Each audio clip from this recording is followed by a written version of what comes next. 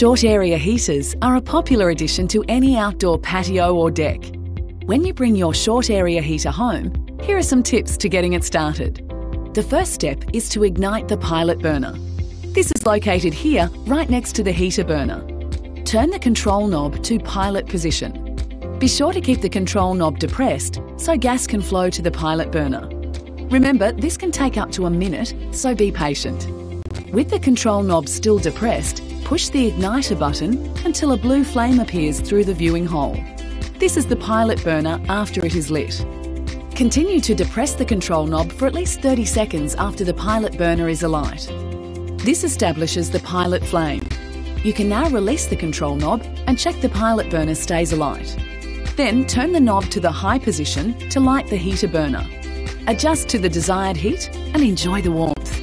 If the pilot burner doesn't stay alight, reset the safety tip-over switch. Do this by tilting the heater 45 degrees, then return heater to upright. Short